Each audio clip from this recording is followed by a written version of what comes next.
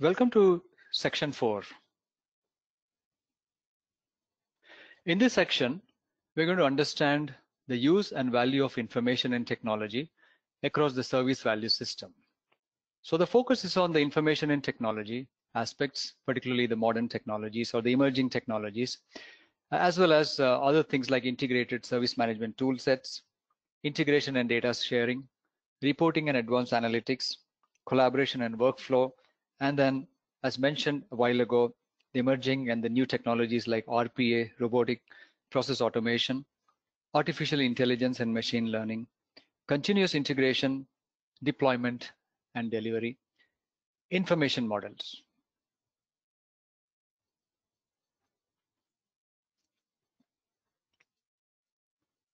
For this, there will be 4 marks in the exam for these topics.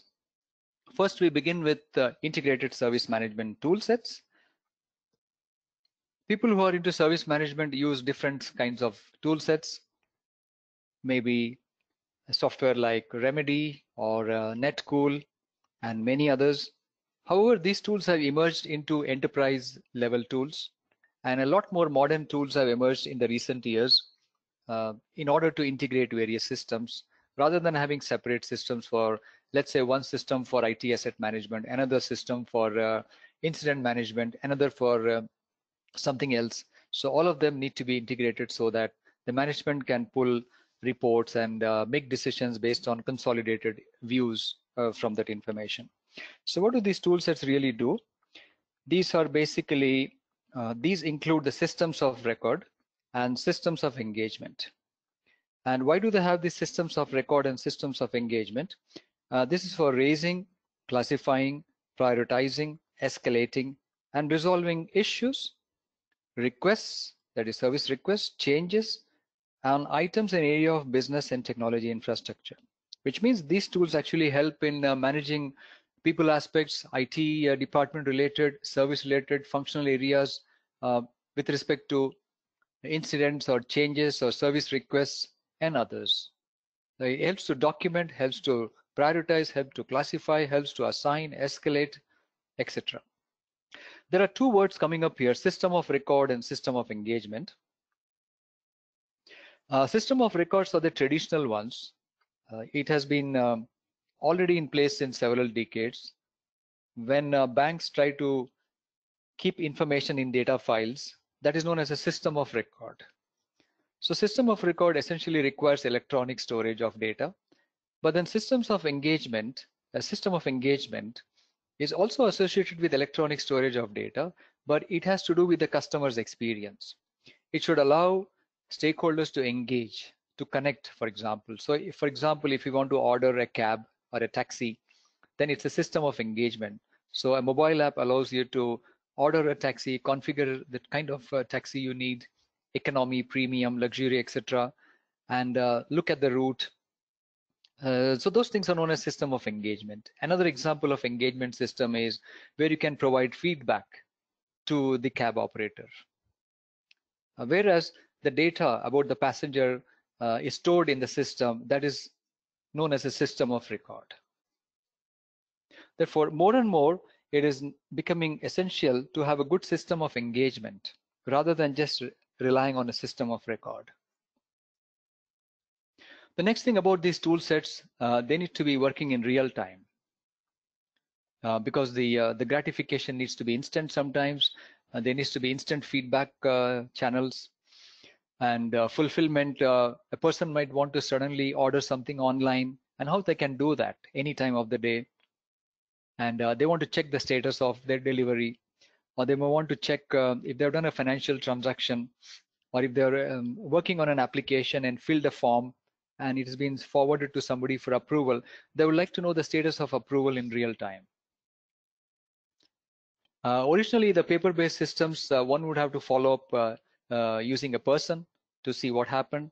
Eventually, they would have an electronic form, but even then, it was not possible to check the status of that electronically submitted form, because somewhere else somebody would print that form, sign on it, and scan it back and put it into another system. But now we need integrated systems. So it can help a lot for inventory management, financial management, and asset lifecycle management and other areas, or project lifecycle management, etc.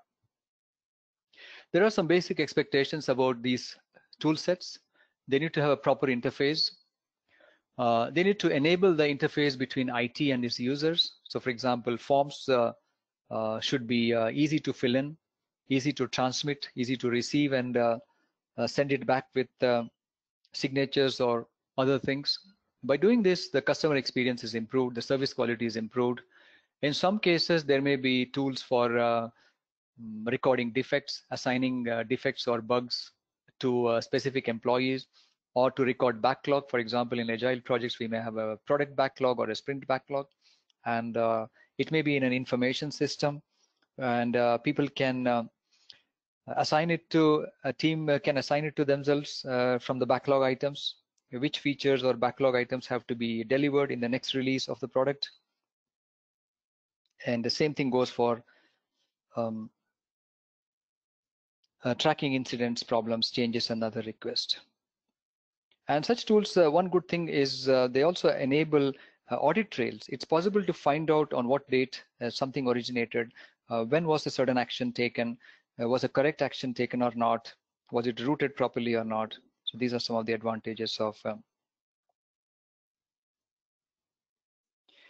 using such systems. If you look at the real world examples of such tool sets, we have for example, we have service desk tools like Atlassian Jira Service Desk, or you have the well-known ServiceNow. We also have the Smart Service Desk from smartservicedesk.co, and there are other ones like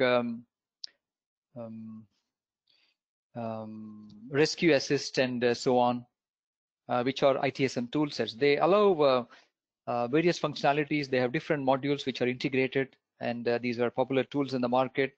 And by the way, just a disclaimer, I'm not trying to promote any of them, but I'm just telling them from what I know and from experience, because the number of tools in the market is quite large.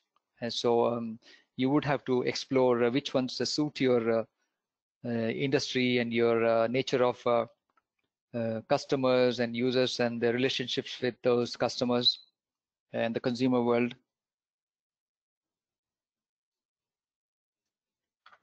Some of the benefits, so this may be a repeat from the previous slide, some of it.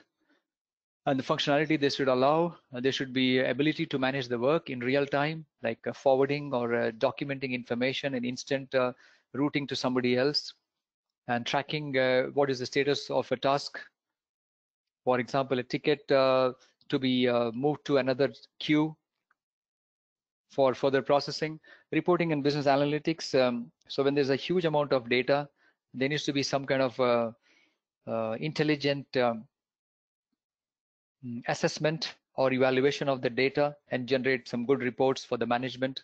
For example, the number of issues which happened in a quarter, or number of successful release or deployments happened in a single quarter, right, across different functional teams.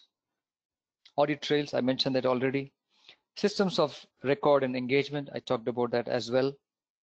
And once again, raising tickets or logging a problem, classifying a problem by technical areas. So for example, a level 3 support team could take a problem for a recurring incident and classify that into a specific technology area and prioritize it based on the likelihood and impact of that problem. And they may sometimes escalate to development teams for modifying a software or a hardware component. And it goes on and on with the other things like request handling and change handling. Such tools also allow management of expectations, because you can feed into the tool certain service level targets, and the tool can alert the staff about how much time is left to meet the target, or has it gone beyond the target, etc. And it has a lot of admin functions like consolidated reports, or to generate reports of what is lacking, what can be improved. Some of them can be quite intelligent in terms of what type of changes are failing, what type of changes are succeeding. So by which management can conclude that certain categories of changes require maybe process improvement or a improvement in the assessment uh, steps from the change authority.